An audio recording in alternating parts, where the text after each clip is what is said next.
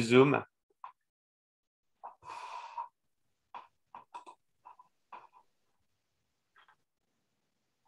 Okay, done. Well, in any case, let's start over if it's okay for everyone. Mm-hmm. So our next speaker today is Christina Goldschmidt, who's going to talk to us about the scaling limit of critical random directed graphs. Hi everyone. It's great to see so many friends here. Thanks very much to the organisers for organising such a lovely meeting. I feel like I owe everybody an apology. This is now work which is slightly old. One of the effects of the last 18 months has been that I haven't had a huge amount of time for new research, so I hope you'll bear with me, and that those of you who've already seen me speak about this will take it just as an opportunity for a bit of a break. Anyway, I'm going to see if I can get the chat open because I assume that things are happening. Ah, right, okay. Bastien, if you let me know if there are any questions, that would be great. Yeah, sure, no problem. So this is joint work with Robin Stevenson, who's now at Sheffield. I've given you the archive reference down there, which tells you a little bit about how old it is. So let me see if I can go forward. Right, there we go. So I'm going to be thinking about the simplest model of a random directed graph. So let me call that DNP. So this is a graph on vertices which are labeled by 1 up to n, just as in Luigi's talk, and in which here each of the n times n minus 1 possible directed edges is present independently with probability p and absent otherwise. So the simplest model you could think of. So in this talk, I'm going to be concentrating on the strongly connected components of this graph. So just to define that, this is the collection of maximal subgraphs, which are such that for any pair u and v of vertices in the same subgraph, there's a directed path from u to v and a directed path back from v to u. And if for a particular u, it has no such v, then I'm just going to think about the singleton u to be a strongly connected component on its own. So that the strongly connected components are going to partition the vertex sets, but not in general the edge set. So let me just give you a quick example. So here I've picked out in different colors the strongly connected components of this graph, and you can see that, for example, this edge is not involved in any strongly connected component. So here's a strongly connected component. I can cycle round and reach every vertex from every other one and back the other way, and similarly in each of these ones. And you can see that there are some singles and strongly connected components here. So hopefully the idea is clear. So there's an analog of this that I think probably everybody in this room is well aware of, which is the usual Erdős-Rényi random graph. So where you have undirected edges, and so we normally call that GNP. So in that case, each of the n choose 2 possible undirected edges is present independently with probability p. And that model undergoes a very well-known phase transition. So let me just remind you what that does. So you take the probability that a particular edge is present p to be like c on n, possibly plus some smaller order term, for some fixed constant c greater than or equal to 0. And then if that constant is less than 1, the components are all microscopic in size, so they're small compared to the number of vertices in the graph. And if c is bigger than 1, then there's a unique component occupying a positive proportion of the vertices, and all of the other components are microscopic in size. And one can zoom in on the critical point of this phase transition. So if you zoom in on p equals 1 on n. Indeed, you can add a little jiggle here, which is like lambda on n to the 4/3 for some fixed lambda in the reals. And in that regime, the largest component is on the order of n to the 2/3. So this is a sort of intermediate size scaling, whereby, in fact, you've got a collection of largest components on the same order, n to the 2/3, which are somehow going to join together effectively to become this giant component, sort of slightly higher, for slightly higher p. So this lambda parameter is going to parameterize the so-called critical window for this Erdős-Rényi model. And so we wanted to look at the analog of this sort of result for the directed case.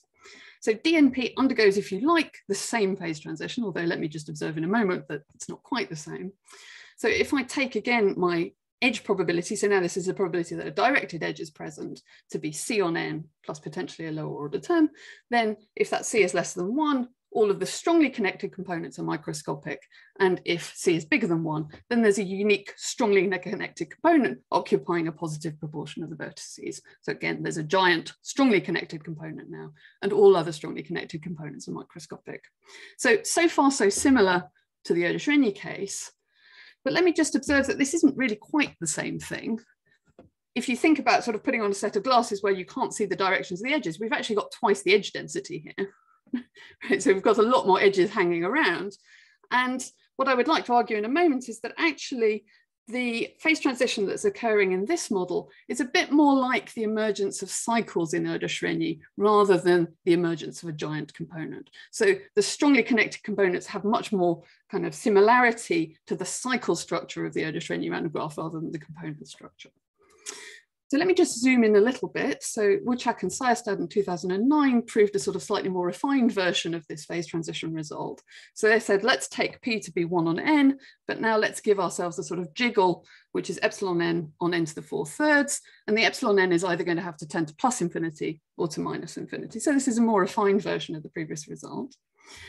And we see this kind of separation of sizes occurring. So if epsilon n goes to plus infinity, then we see something on the order of epsilon n squared n to the 1/3. And if epsilon n goes to minus infinity, then we see n to the 1/3 on epsilon n. So I'm going to concentrate on the critical window, which is precisely the phase where you're not allowed to plug in a value of epsilon n. So I'd like to plug in epsilon n as a constant, and that's explicitly excluded from this theorem.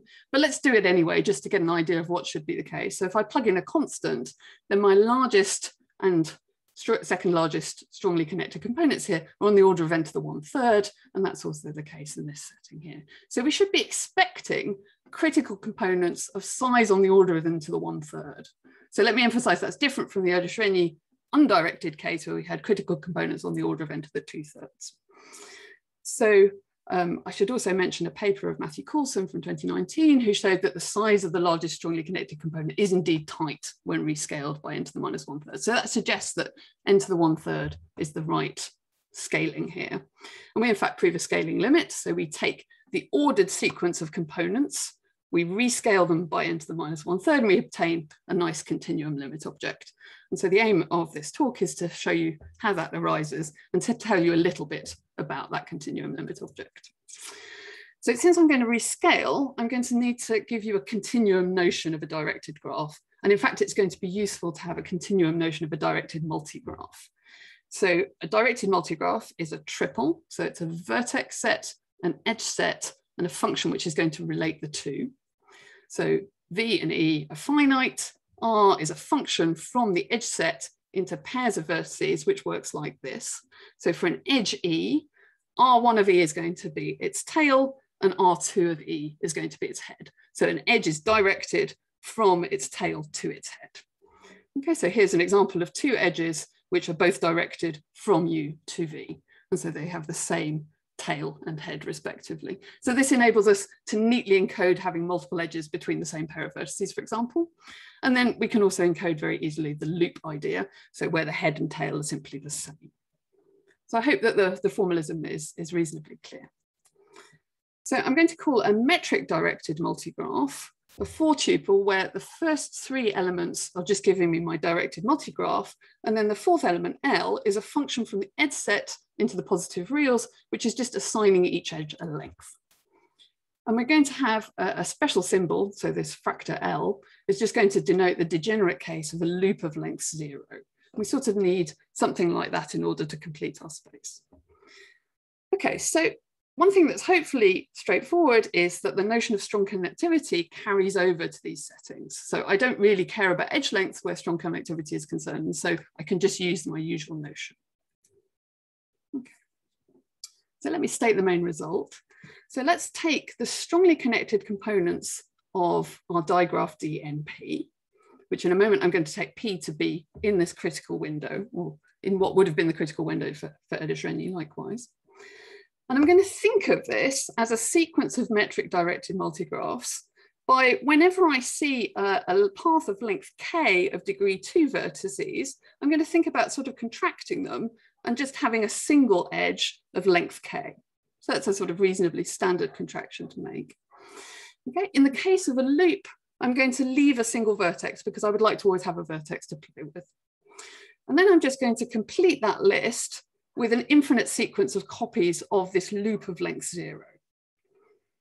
Okay, and then just one more little bit of shorthand. If I've got a metric directed multigraph x and some real number, I'm just going to write a times x for the same directed multigraph, but with the lengths all multiplied by A.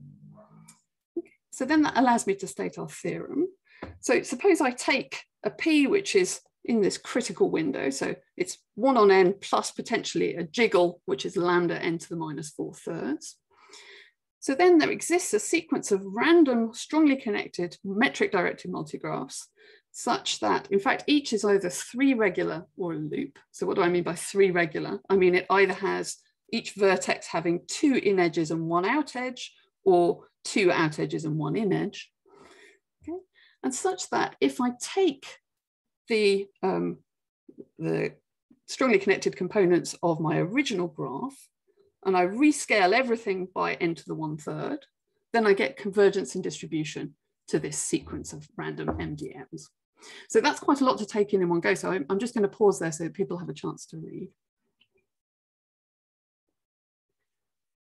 So I haven't really told you what the sense of this convergence is, and I haven't told you anything about the limit object. So for the moment, I expect this looks a little bit obscure. But let me just say that, so we have a scaling limit theorem for all of the strongly connected components of this critical random digraph.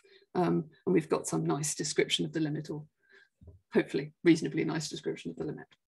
So let me first say what I mean by the sense of this convergence. So if I've got 2 metric directed multigraphs, so X and X primed, then I'm going to say isom X, X primed is going to be the set of graph isomorphisms from one to the other. So what do I mean by that? I think the convenient way to set this up is to take a pair of bijections, one between the vertex sets and the other between the edge sets, such that those 2 bijections kind of respect the grammar of the multigraph. What do I mean by that? I mean that if I have an edge over here on the left and it maps to a different edge over here on the right, it should be the same. It should be that the head and the tail and the head of each of those edges maps to the right place. So the tail here maps to the tail and the head maps to the head. Okay, so you can see that in this particular case, so I've got the same form for the underlying multigraph, but I have a choice about what I do with E2 and E3. I can either send E2 to E2 primed, or I can send it to E3 primed. Okay, so there are 2 choices for the graph isomorphisms here. Okay. So for my distance between 2 MDMs, I'm going to require something quite strong. I'm going to require that I have precise isomorphism between my graph structures. And then I'm going to ask, what is the largest difference in length between 2 edges under that isomorphism? Okay, so I'm going to require the same graph structure, and I'm going to ask for the distance, what's the longest distance sort of distortion between that isomorphism. So in particular, X and X prime will be at infinite distance if they're not isomorphic. Okay, and then for a sequence of MDMs, or 2 sequences of MDMs, I'm going to say that the distance between them is the sum of the distances between their coordinates. And remember that I'm going to list things in decreasing order of size for definiteness. Okay, so the sense of this convergence is going to be with respect to this rather strong thing here called dist.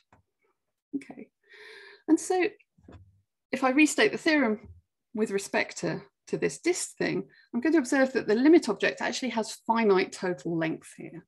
So we've really got something that's sort of just on the order of n to the a thing which is on the order of n to the 1/3 and which has in the limit just finite total length. It's got countably infinitely many components, but there's their lengths sum. Okay, so I suspect for the moment this is all a little bit obscure. And what I want to do is, by sort of telling you something about how we go about proving this, give you some idea of what the limit object actually looks like. So there are several linear time algorithms for finding strongly connected components in a digraph. And I'm going to use a variant of Tarjan's algorithm.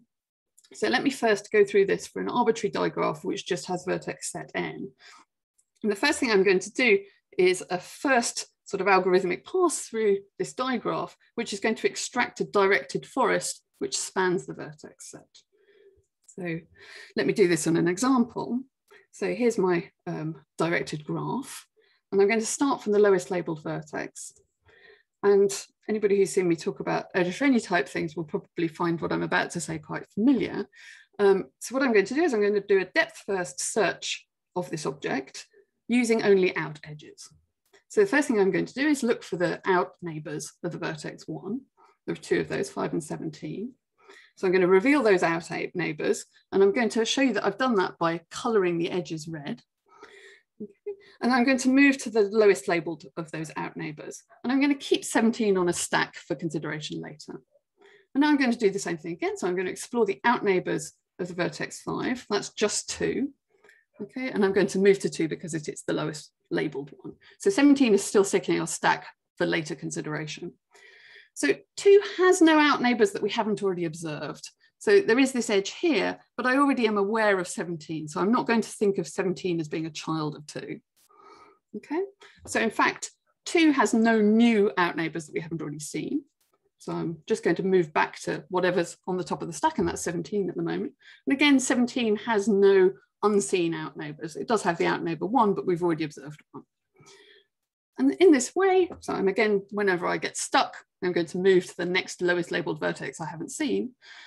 And in this way, what I'm going to do is just pick out a collection of trees which span my vertex set. So here, 3, I've got out neighbors, 8, 10, 15. I move to the lowest labeled, 10 and 15 sit on a stack for later consideration, and so on and so forth.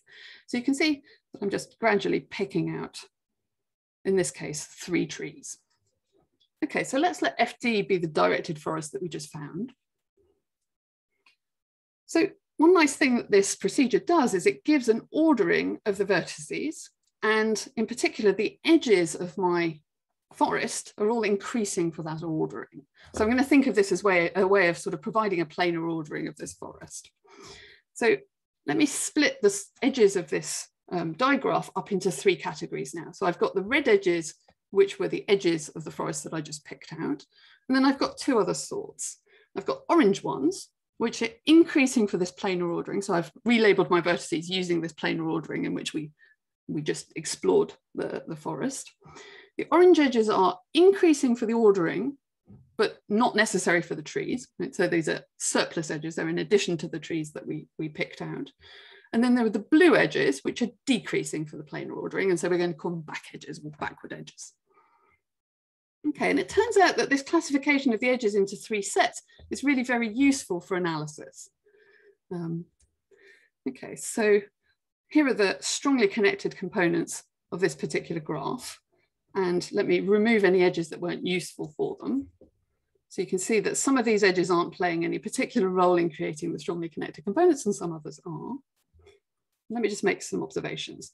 So any non-singleton strongly connected component needs to have at least 1 forward edge and at least 1 backwards edge.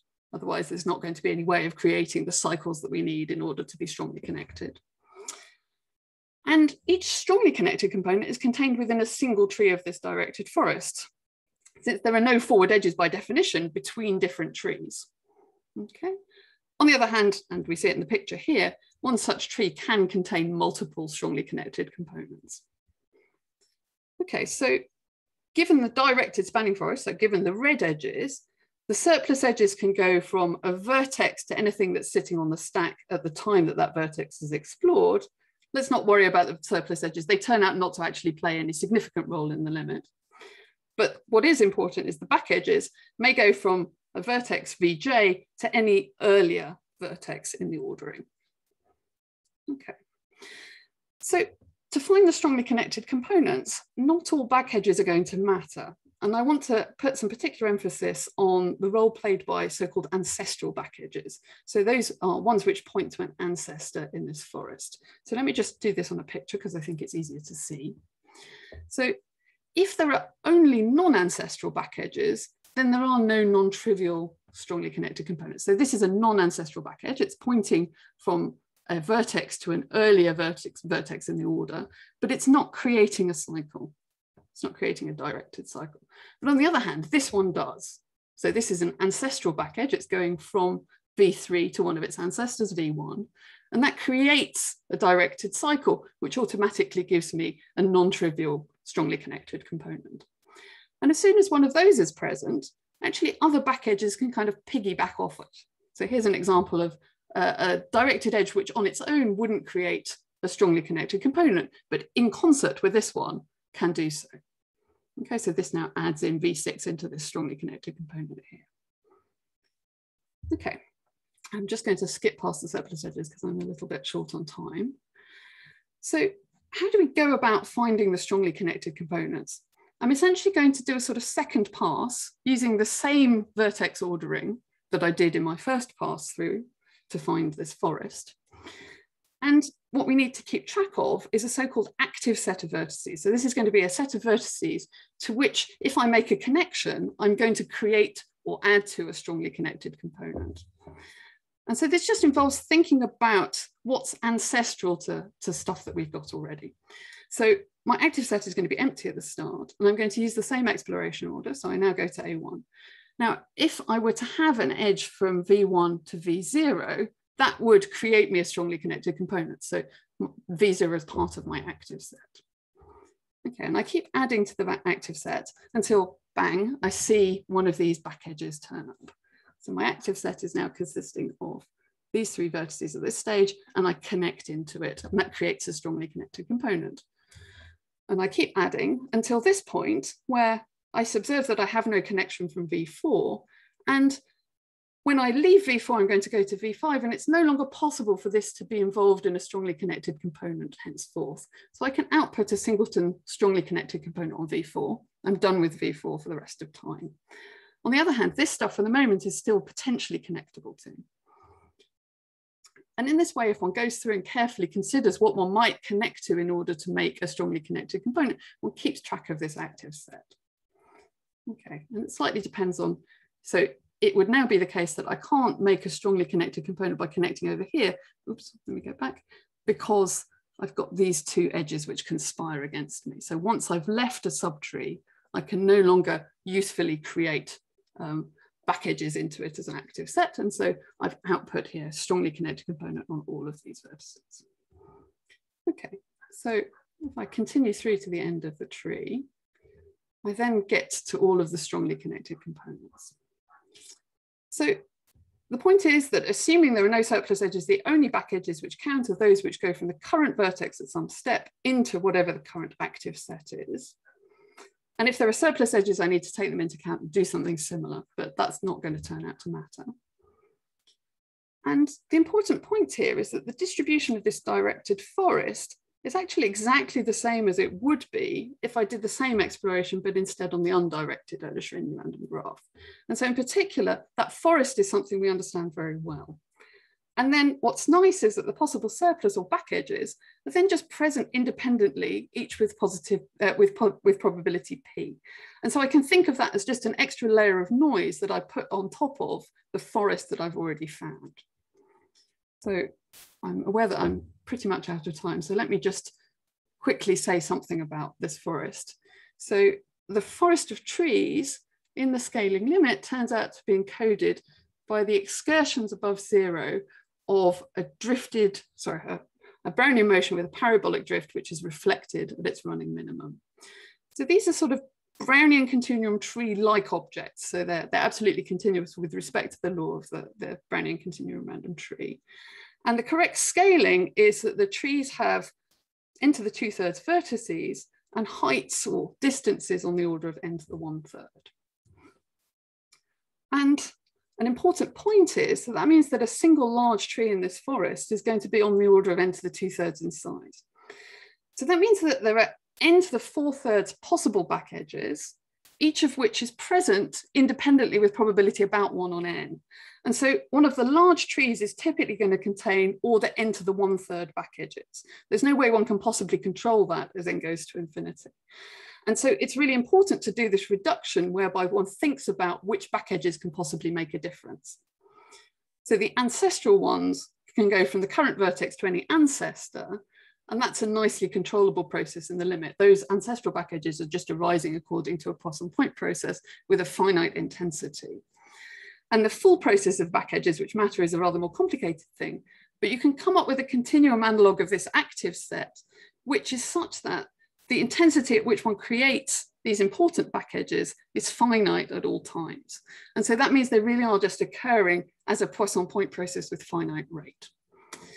I'm going to skip past those surplus edges. But this is sort of the picture then to have in mind at the end. We've got one of these trees in the forest with just certain bits picked out by important back edges. And so really what we get down to is a rather simple object. So the trees in my forest were Brownian continuum-like tree things, you know, fractal objects with a very complicated structure. But all I've done is just pick out a sort of finite subtree consisting of finitely many directed line segments, plus these sort of back edges that matter. And I hope you can imagine sort of folding these things round in order to create directed cycles, which are really just going to be what my final components look like. So these are the sort of final strongly connected components in this object. So I'm very much over time, so I'm going to draw to a close. I just want to observe that this isn't just specific to the directed Erdős-Rényi random graph model. So these results turn out to be universal in the sense that they can also be shown to hold for certain critical directed configuration models. So that gives you a much broader class of models to look at.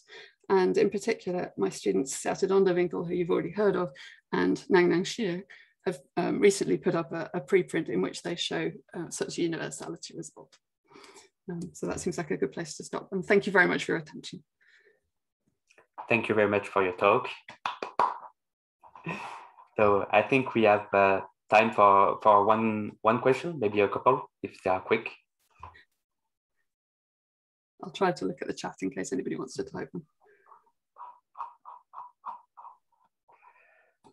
Well, if there are, I can ask a quick question maybe. So is it possible to work with like a multi-type version of the directed Erdős-Rényi random graph where you would put like some edges with a parameter lambda that is slightly bigger or slightly smaller and break out of this universality class? Goodness. Sorry. I don't know. I mean, that's an intriguing question. I mean, certainly, perhaps more obvious way to break out of this universality class is to try to end up with an underlying tree structure which is heavy-tailed rather than having sort of Brownian type tree structure underneath. And that's certainly one can do. And I think Serta and Nangnang between them will study some of those cases, I think, in sort of the coming months.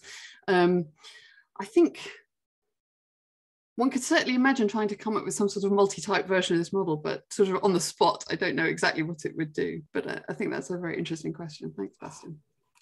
Thanks. Is there some more question?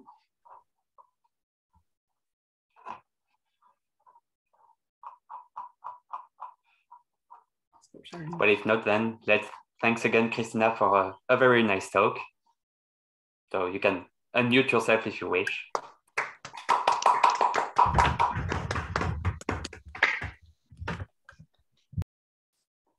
And so now we go to our next speaker, which is Alice Callegaro. So Alice, maybe can you share your screen? Yes.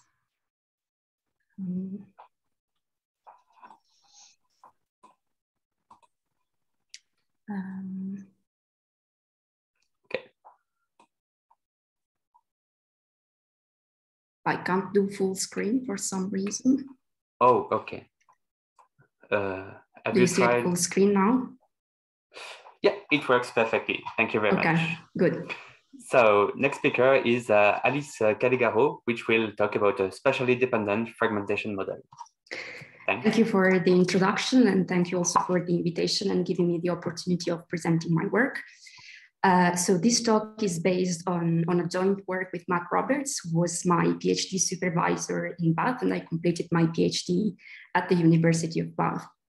So I'm going to talk about a fragmentation model where the rates at which the pieces fragment depend on their shape, which can also be viewed as a branching random walk where the rates depend on the particles' positions. But we will see more about this equivalence later. Now, let me say that our goal is to determine the growth rates of the number of particles in either one of these systems. And I will focus on the proof of this result and on the most technical aspects on the proof, which can be summarized as the following. So first of all, we need to work in a very technical setting. in the sense that when we work in our function space, the functions will be discontinuous. And we will use the Lagui metric, which is even weaker than the usual Skorovad metric.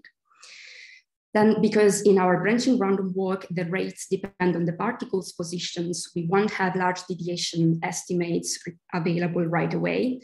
So we'll need to extend those that already exist in the literature, and we will do this with the coupling method.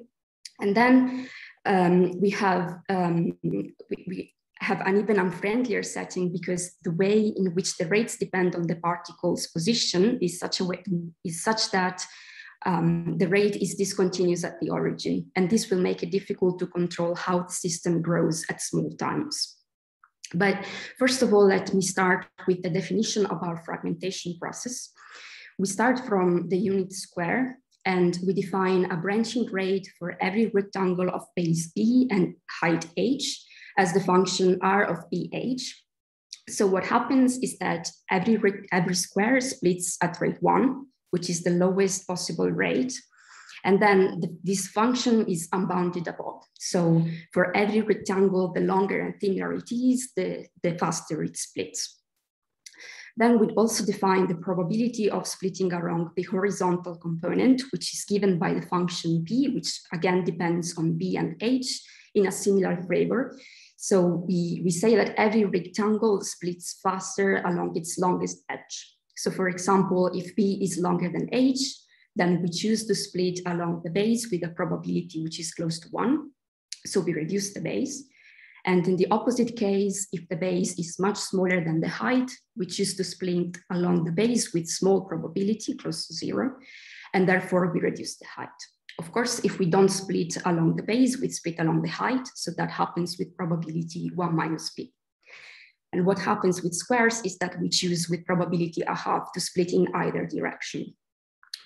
Then once we have chosen in which direction we want to split, the point at which the crack occurs is chosen uniformly along the selected edge. So what happens is that when we start from the unit square, after a time which is exponentially distributed with mean 1, the square will choose with probability 1/2 to split either horizontally or vertically. And the point will be chosen uniformly along the edge we've selected, which in this case is the base. And then we create 2 rectangles. Now, each one of these breaks again independently one of the other and using the same rules we've just described. So let's say the rectangle on the left splits first this way, and then we keep going and we obtain a fragmentation of the unit square. The important property here is that when a crack propagates, it does so only until it hits the boundaries of one of the existing rectangles. So this is important because it gives us a branching property in the sense that what happens within one rectangle is independent of what happens on the outside. So this is the evolution of the system with time, where red and green colors are assigned to somehow exceptional shapes. So when rectangles are very, very long or very tall, whereas the yellowish shades should correspond to squares, which are of course the preferred shape in the sense that as soon as a rectangle is very long and thin, with high probability it splits very fast and it reduces its longest side. So we expect to see more squares than other shapes. So what we're interested in is when we look at the configuration at large times, for example, this one, and we fix a particular shape, then how many rectangles are there with that particular shape? And also how does their evolution like? So how did rectangles get there? How did they split? Did they stay squares for a long time and then suddenly with a few splits get to that rectangle, or did they split fast and get long and thin? So we want to see how that path to the selected shape looks like. Let me also talk about a comparison of our model with a constant rate case. So on the right-hand side, you can see the configuration that we can obtain at large times for our model, where the rates at which rectangles fragment depend on their shape, and we reduce long and thin rectangles. And on the left-hand side, you see what happens when every rectangle splits at rate 1 and chooses with probability 1/2 to split either vertically or horizontally. So you see that there's a lot of long and thin rectangles on the left-hand side. And somehow that model with constant rates is trivial compared to ours, because when the rates are constant and the probabilities are constant, you can just encode your fragmentation as a general branching random walk. And this gives you also that the two components will be independent, because the base and the heights are two processes that split at constant rates. They're totally independent one of the other, whereas for us, both base and height contribute to determine the rate at which you split. So you have to keep track of both. Somehow, though, the model on the left-hand side is much more friendlier from a mathematical point of view. So I want to briefly mention that it has been considered by Bolchezan and Hambly, which is a group that has been formed in Oxford, and they've been interested in this model, particularly on the applied point of view, because it resembles some configurations that have been observed in the molecules of crystals. And for this reason that it can be treated as mathematically as a general branching random walk, they can also consider a bunch of different questions. For example, they can determine how many fragments have one of the edges which is longer than a threshold, which in our setting is a much more complicated question. So what we do to treat our model is still build an equivalent branching random walk. And this is done in a standard way by taking a minus log transform.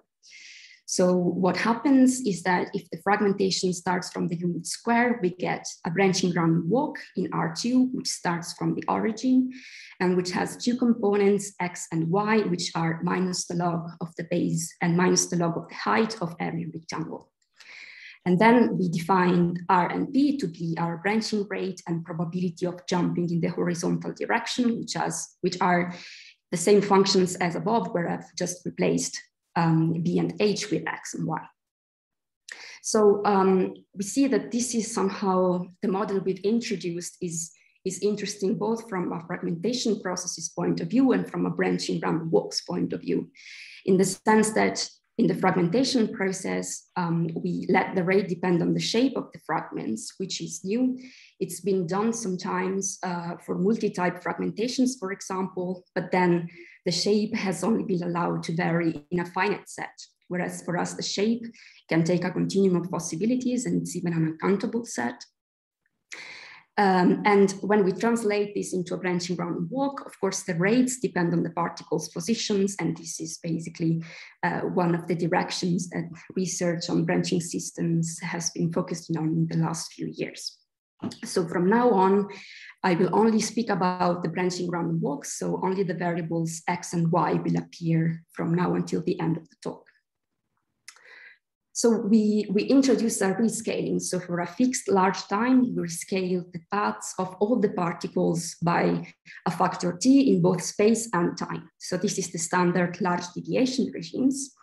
But we already see that this causes many problems. So for example, the functions that I've introduced in the previous slide, which are the rate and probability of splitting in either direction, after this rescaling are essentially governed by the ratio of the two components. So these R star and P star are just the functions from the previous slide without the plus ones, which disappear under the rescaling when big T tends to infinity. And this causes problems, first of all, because both these functions are unbounded above, but this is somehow easier to deal with. But the main problem is that they're discontinuous at zero. And this is what will make controlling the system at small times difficult.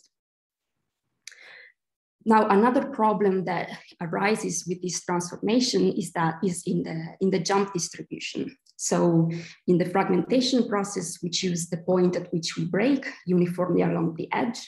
And after the minus log transformation, this becomes an exponential of parameter 1, which is outside the strong Cramer regime for large deviations.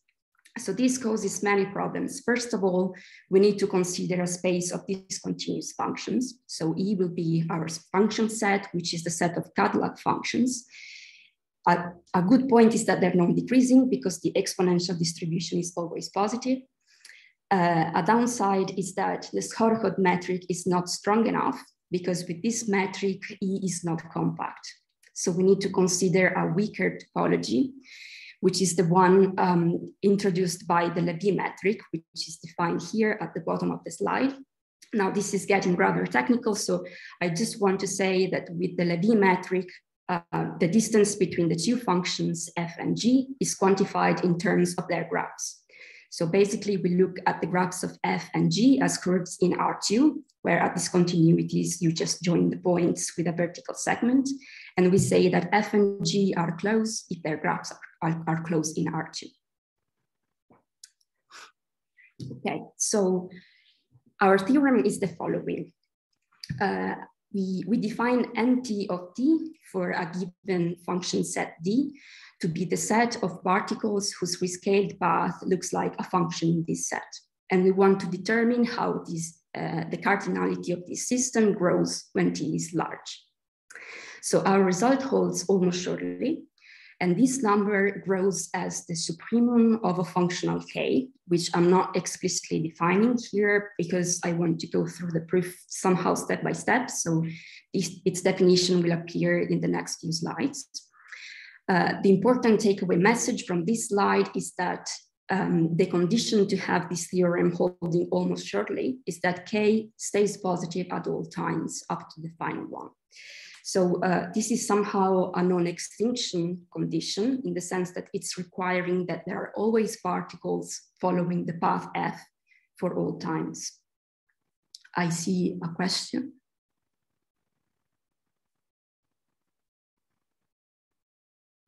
Little f is a macroscopic, no, little f is after the rescaling. I don't hear anything, is that normal? Well, I didn't say anything. So okay, sorry. Yeah. So you're talking about large deviations. So I understand that you look at the trajectory of one side of a rectangle in time, and then after rescaling, so both. So f has two components. Right. Oh, it has two components. Yeah. I see. And Z is the process right. X and Y. So right. It's a branching random walk in R2, and F has two components. Mm-hmm. Okay, I have to process a little bit more. Don't want to stop you. Okay. So the plan for the rest of the talk is focusing on the building blocks of the proof. So the first thing we do is getting rid of paths that particles are too unlikely to follow, or restricting ourselves to good paths. A good definition of good paths for us is particles that lie within this cone, so that are between two straight lines where we think of m to be a large constant. So this is a good definition because within this cone, the rate functions along both components, I'm thinking of Rx to be R times P, the rate along the X component, and Ry to be R times Y P, 1 minus P, so the rate along the Y component. So these rates are basically the ratio of the two components, and within functions in the cone will be bounded. Now, forgive me for introducing some more notation. There are no particles in this cone because all particles for a while would be, all the particles would be zero for a while. So GMT only extends this cone of a tiny bit, which tends to zero with big T. But the point is that we can show that there are no particles outside this light modification of the cone. So the particles are there with exponentially small probability. And then within this set GMT, we can show that it is totally bounded. So we can cover it with finitely many balls in the Levy metric around nice functions, so functions that are good paths in GM and that are also piecewise linear. So the moral of this slide is we can forget about particles outside the cone because those paths have exponentially small probability. And within the cone, I can restrict to open balls centered around really nice functions. So functions along which the rate is bounded and that are piecewise linear. So I can look at the expected number of particles that stay near one of these functions. Now, the steps to calculate this, so we can, of course, apply the many-to-one lemma, which reduces to only one particle. And somehow this also tells us that we're looking at the right event. So the event that one trajectory is near a function means that the rate evaluated along that path is almost deterministic. So this exponential of the integral of the rate will be almost like the exponential of the integral of r evaluated at f. So this deterministic term, which represents how many particles are growing along f, can exit the expectation, and we're left with the probability that a single path stays near f. Of course, this path still has rates that depend on its position. So this is where we need to be able to estimate this probability, and this is not already given in usual large deviation results because the rate is not constant. So, so the way we calculate this probability is by building a coupling, which I want to now introduce. So we look at we split our time interval into very small intervals and consider the probability that our path stays close to f in one of these intervals. And the coupling we build involves three processes that all start from the point at which psi starts at the beginning of the interval, and that are built as follows. So Z will be a process which has the same distribution as psi, and Z minus and Z plus can trap it and have constant rates. So we will be able to carry out calculations by translating the probability involving psi into a probability involving Z, which is trapped between Z minus and Z plus. And we do this as follows. So we consider our X and our minus, our X plus and our X minus to be the biggest and smallest possible rate along the X component that you can take both in space and time. So for all the functions that are near f and for all the times in our small interval. And then we build two processes that have the maximum rate in x, so x plus, and y plus, which has the maximum rate in y. And these two processes are independent. Then let's focus first on the x component. We build the x components of z and the process x minus in such a way that their jumps are subsets of x, the jumps of x plus, and in such a way that these two processes have the right rate.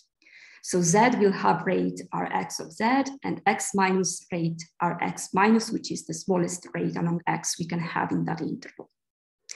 So this is building the x jumps in such a way that z has the right amount of jumps that also psi has, and x minus and x plus have one, the smallest possible number of jumps, and one, the highest possible number of jumps. So we'll be sure that the x component of z is trapped between the two x plus and x minus processes. And we do the same with the y component. So these constructions also gives independence properties in the sense that the x's and the y's are independent between each other, and they have some independence in between them. So it will be possible to translate the probability involving psi into a probability that only involves x and y plus and minus, and we'll be able to carry out the calculation. I don't want to get into the detail of this particular formula. It has different forms that basically depend on whether the x plus and minus overshoot or underestimate the maximum distance they can travel within the ball around f. And then the conclusion is that we have these weird exponents, but we can approximate them with a nice formula, which is the integral of this square term. And this is exactly the large deviation function we would get when if the rate was constant. So if you look at the exponential distribution and a branching a random walk with constant rate, then this is the large deviation function. And of course, we need to do this for both the x and y component. So putting the results together, we get that the expected number of particles following f is given by k, which is the functional that appeared in the main theorem I stated, and is represented by the integral of the rate function, which came from the many-to-one lemma, minus j, which is the functional that comes from the large deviation, the slide before this one. So it's the sum of the rate we get for the x and the y component. Now, the way the proof goes overall is quite standard for the upper bound, in the sense that we can apply Markov's inequality and then get the almost sure result with Borel-Cantelli's lemma. And we apply a segment moment method. So the calculations I've shown you for the first moment can also be carried out for the second moment. And the general structure of the lower bound involves, is quite standard. So it usually involves letting the system run for a while and looking at an early generation. Then you look at the descendants of all particles in this early generation, and you show that each one of them has a large enough number of descendants close to F. And then you take advantage of the fact that in that early generation, there's an exponentially large number of particles.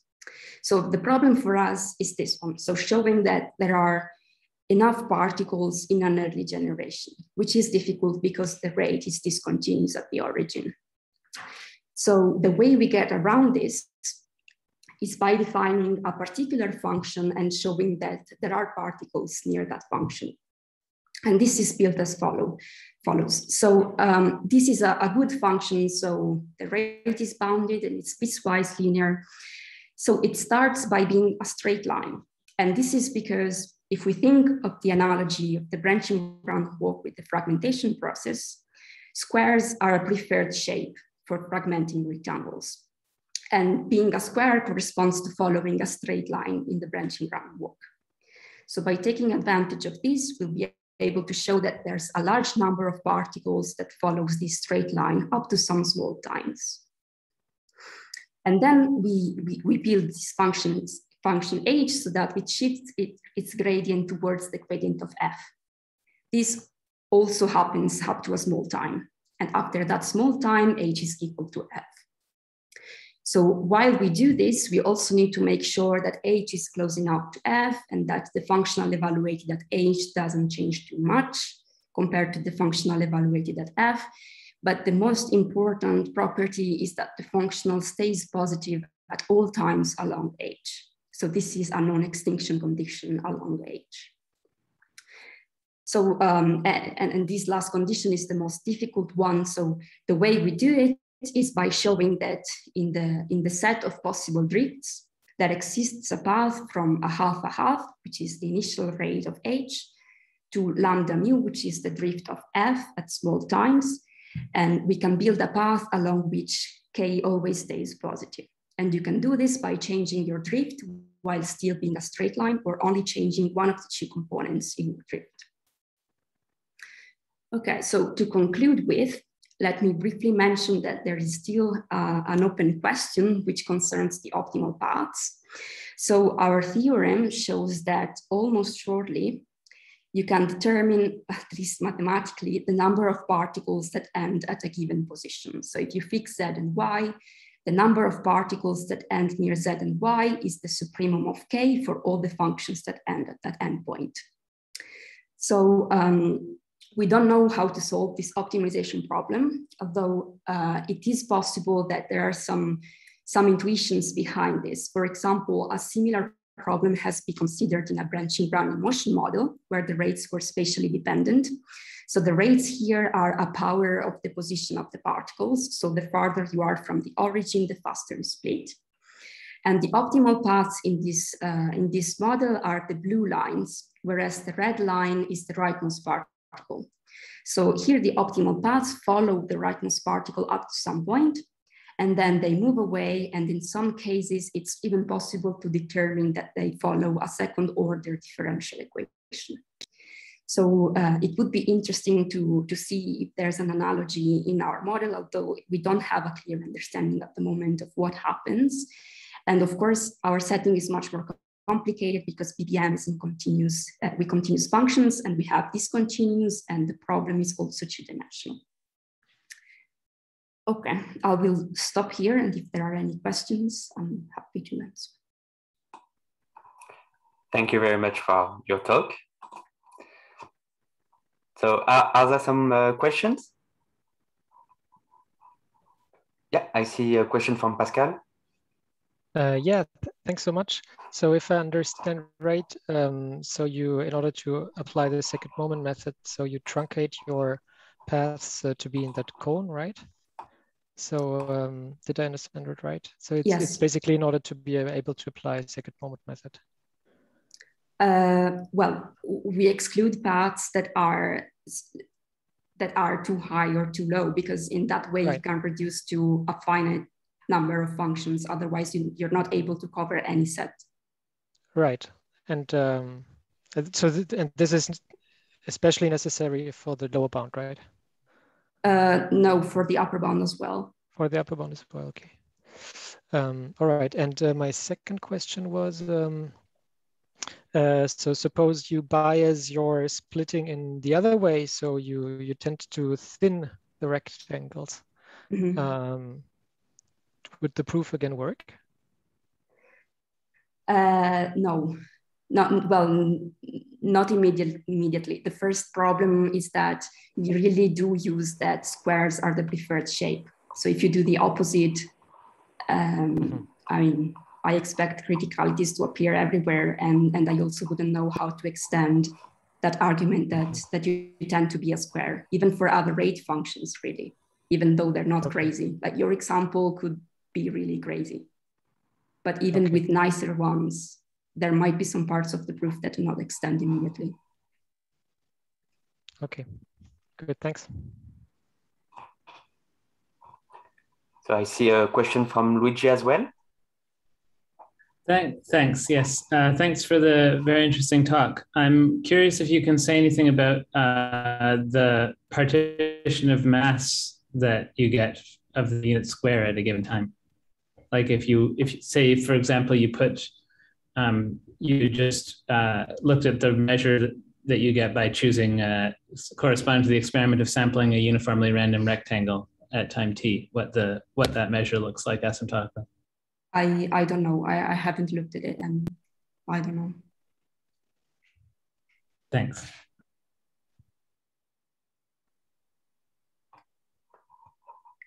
So maybe if I can ask a quick question. So do you have sense of something that would be equivalent to the largest displacement or smallest displacement in the analogous branching order model? Like, so the size of the smallest of the square of the rectangle with largest area, or the size of the shape of the rectangle with the smallest area, for example? Well, not really. So at some point I conjecture them to be squares, but I don't think that's true. So that's what surprises me. So I used to think that, yeah, the smallest and the biggest one would be squares, but we ran some simulations, and then the optimization problem gave unpredictable answers, and in an unpredictable way. So I don't really, it's really not clear to me. But would you expect the existence of some kind of decorated Poisson point process with rectangles of similar shape, or how does it organize? Do you have a sense on how does the shapes organize with one another? Yeah, that's another problem, because I think it's possible that you get some very bad splits at the start, which really influence your behavior afterwards. So that also makes the number of particles go crazy, right? Because if you get, it changes massively if you run the simulations and you split soon in the middle, or you just take away a tiny portion of your area. So I don't know, it feels like a few splits could really change the overall configuration. Okay, thank you very much. So unless there is one last question, I don't see any. So, well, let's all thanks again, Alice, for her very nice talk. So thank you very much. So now we have another 15-minute break in the Gazelton area, if you wish. And I'll try not to break the Zoom room. Sorry? Yes, I'll try not to break the Zoom room. Oh, right. And Pascal will let you in if you, if possible. Actually, that was my fault last time. Yeah, I appointed you co-host, right? But well, the last person, it's the last person's fault, but that's I'm a bit pointing the unfair. finger at me, so. So actually, I'm now I'll try to switch to my iPad. So my iPad is still in there, and then I can go together with my computer. I'll try to see.